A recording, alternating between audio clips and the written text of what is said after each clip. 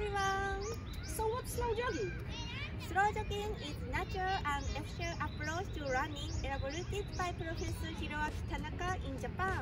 And slow jogging can be used for a variety of goals, including completing a marathon. In this lecture, we are going to introduce 3 key factors to long-distance running and explain how slow jogging can help with each one of them. I will also introduce my training menu and give you tips on how to improve your running performance and enjoy it. Sounds great! Let's start! Let's go!